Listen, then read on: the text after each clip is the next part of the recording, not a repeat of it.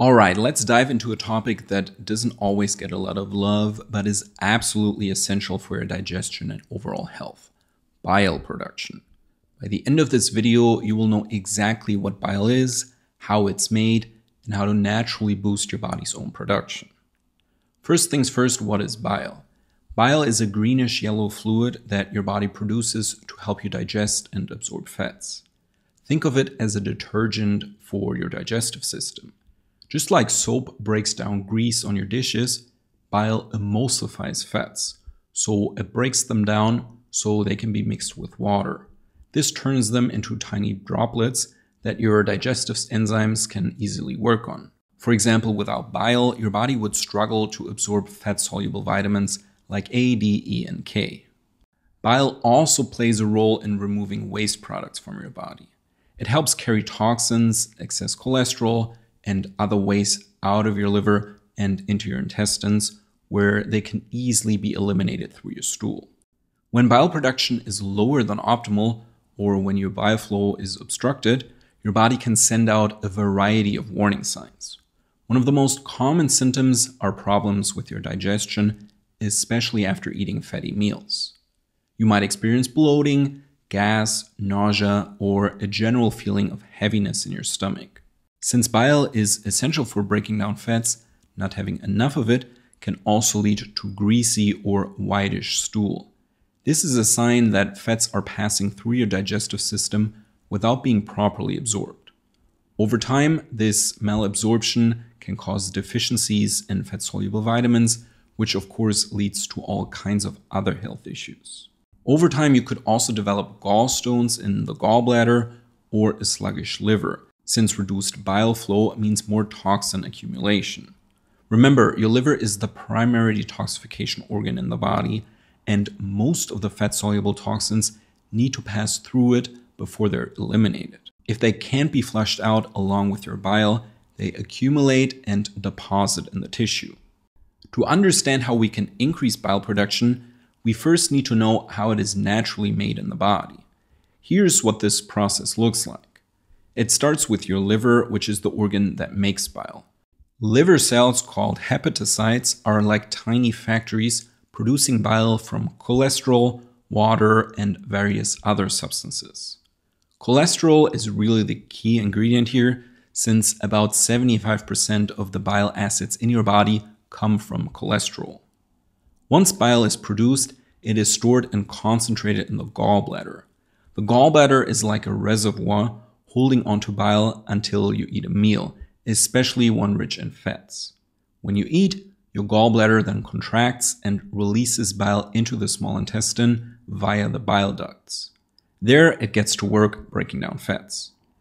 In terms of chemical makeup, bile is a mix of several substances, including bile acids, which again are derived mostly from cholesterol, bilirubin, which is a waste product from the breakdown of red blood cells, water, and also electrolytes. The liver uses a series of chemical reactions to convert cholesterol into primary bile acids such as cholic acid. These acids are then conjugated, so bound with amino acids like glycine or taurine to make them more water-soluble and effective at emulsifying fats.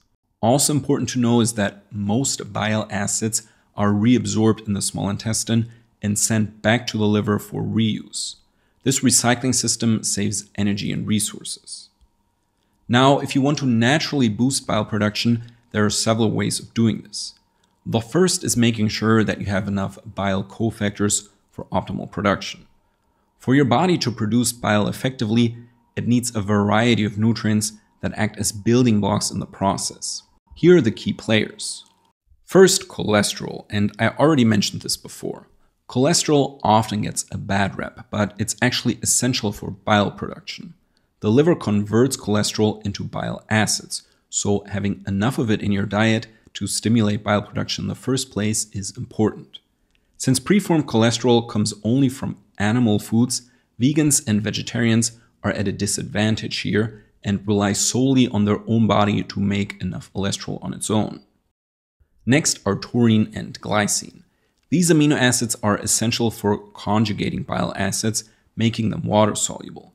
Taurine is found pretty much only in animal proteins, especially meat, and glycine is found in collagen-rich foods like poultry skin, bone broth, legumes, and dairy.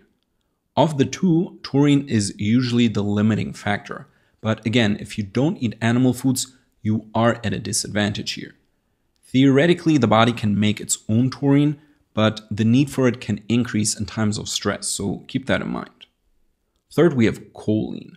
Choline is a vitamin B-like substance that is required for the production of phosphatidylcholine, a key component of bile. It also helps with liver function and fat metabolism.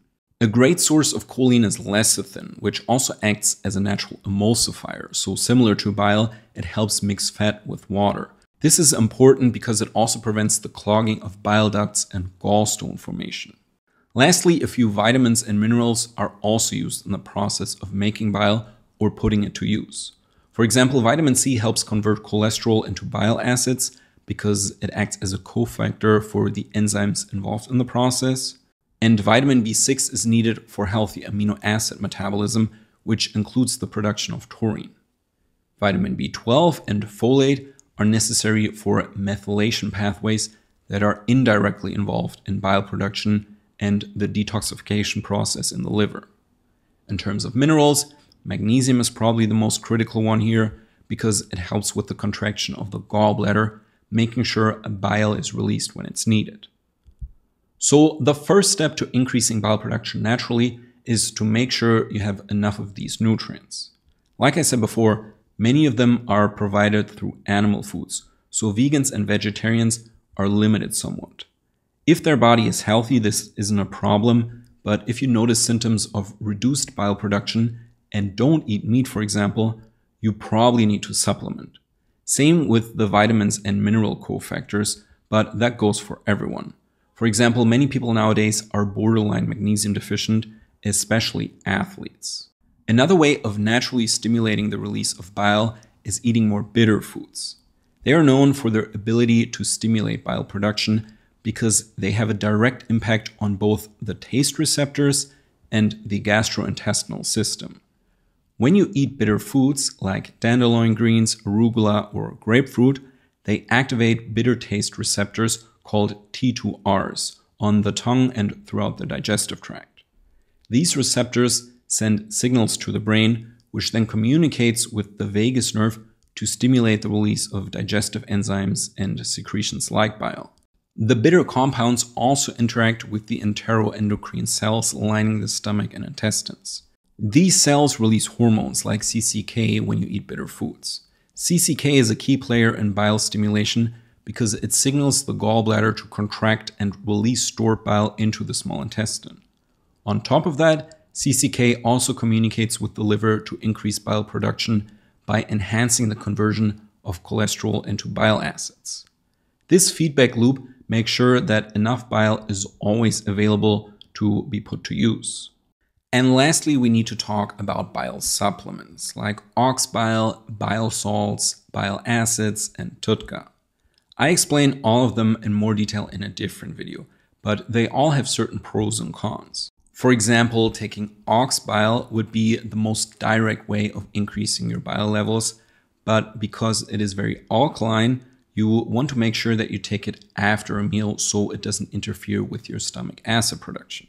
On the other hand, TUDCA also has liver protective capabilities, but it is just one part of bile, specifically a type of bile acid. So it misses the other parts of bile like bile salts, bilirubin, cholesterol, phospholipids, and water. Depending on what you're looking for, each of the many bile supplements might be the best choice for you. Okay, so there you have it. As you can see, bile is so much more than just a digestive fluid. It's a key player in fat digestion, vitamin absorption, detoxification, and gut health. By understanding how bile is produced and taking steps to support your body's natural production, you can improve not just your digestion, but your overall health. This is especially important in today's world that is so taxing on our digestive system and liver.